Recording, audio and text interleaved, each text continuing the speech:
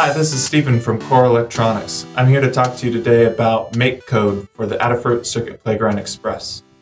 Makecode is a great coding option for educators and beginners in code because it doesn't take any actual typing. All you need to do is drag and drop blocks of code that snap into each other, and you can get started coding right away with little or no programming knowledge at all. And it's still quite a versatile program with a lot of different options for coding within it.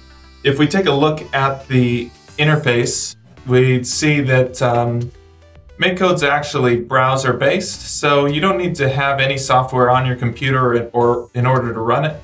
You just have to have any web browser. It'll run on a tablet, and it'll even run on a smartphone if you want. Makecode's made by Microsoft and has a few different supported boards, but we'll go to the Circuit Playground Express on makecode.com. Makecode's great as well because on their website they have quite a few tutorials that walk you through step by step which block to grab and where to drag it in order to make quite a few fun little projects that only take the Circuit Playground Express board itself and little or no extras. Today we'll go into new project. We'll make the code that I showed in our overview tutorial video of the Circuit Playground Express. Just to give a explanation of what we have on the screen here is we have the workspace on the right. We have a column in the middle with our various different code blocks that we can add to the program. And we have our virtual interface on the left. The virtual interface is great because it allows you to test your code as soon as you've made it in the program and see the results on screen without having to transfer your code to your board every single time in order to see if it worked. So just to get started, we have a forever loop that starts on the screen, and everything that we want the program to run will need to be within a loop. If it's not within a loop, then the program would just run it once and then stop. So whatever's in the forever loop runs continuously while the board is powered. So what we want to make is we want to utilize the buttons on the board. So we'll make the left-hand lights light up when we hit the A button. We'll make the right-hand lights light up when we hit the B button. So a great way to do that is a while loop. So we'll go into loops and drag that inside our forever loop. See how it snaps into place? So right now we have a forever while, and the logic is true, but we want it to be while the button is pressed. So we'll go into our inputs, and we have an option here for button A is pressed, and notice how it's a diamond shape much like the true, so it fits in that spot. So while button A is pressed, we'll grab the show ring command. So while button A is pressed, it will show this ring. Currently it's all red, but you can click on the color wheel to change the color of the lights that it lights up. I've just deselected the right hand to be not colored, to be off, and then the left hand's red. So if we go over to our virtual board, we can click on the button and see that it lights up red. The only problem now is that we have a show the red lights, but it has no command to turn off, so it just continuously shows. So we'll go into our light menu options again, scroll all the way down to the bottom, there's a clear, and we'll drag that out and put it under the ring. So now when we do quick momentary presses of the button, it'll show the red lights and then turn them off afterwards. If you've got a nice block of code that you want to essentially copy, one of the nice features within Makecode is the duplicate. So you can right click on it and duplicate it, and it'll give you an exact copy. We can drag that beneath this while loop, change our options from button A to button B, and make the lights the color we'd like for button B. And now, once the virtual board refreshes, we have red on a button A click and blue on a button B click. So just to add a little bit more interactivity to our board, let's make the lights all light up in a rainbow animation when the board is shaken. So as far as shaking goes, we could go into inputs, and there's some loops within the input column. So these are a little bit different than the loops, but they're functionally the same in that whatever's in this bracket will run continuously, waiting for a command or waiting for the shake to be detected while the board's powered. So we'll put this on loop in there, on shake, and the light animation we want will be a rainbow. So there's a show animation option here that puzzles in place.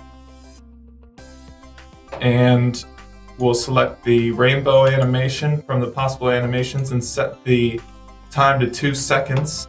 And again, just so it turns off after 2 seconds, we'll scroll down and grab clear and put it beneath it. So this is a fun little addition to our program. So once you add an element of program that includes the accelerometers, the virtual board now tips and leans because it is capable of detecting being tipped in any direction, and you can have your code react to that, and then the shake button appears. So that's what we want. So if we hit the shake button, we see we've got a rainbow animation now. So now just to add another element to our shake animation is a little bit of sound. So the Circuit Playground has an onboard speaker. So if we go into music, we can select play sound, and we'll put that within our on loop on the shake. So on the shake, we could do a magic wand sound effect to go with our rainbow. So we'll say play sound, we'll select magic wand. Now when we go back to shake on the board, we'll have a magic wand sound to go with our animation. So if we click JavaScript,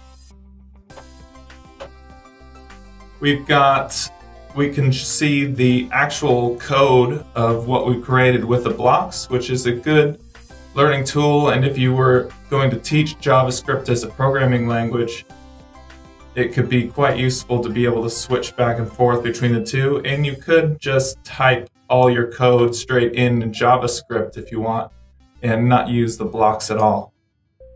So the last thing we want to do is get our newly created program onto our Circuit Playground Express.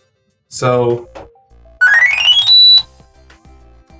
in order to do that, we go to download.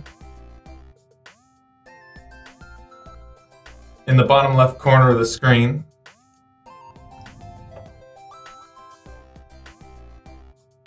and save our UF2 file. So the UF2 file is just the format that the Makecode uses, and that's your program that you'll put on the Circuit Playground Express.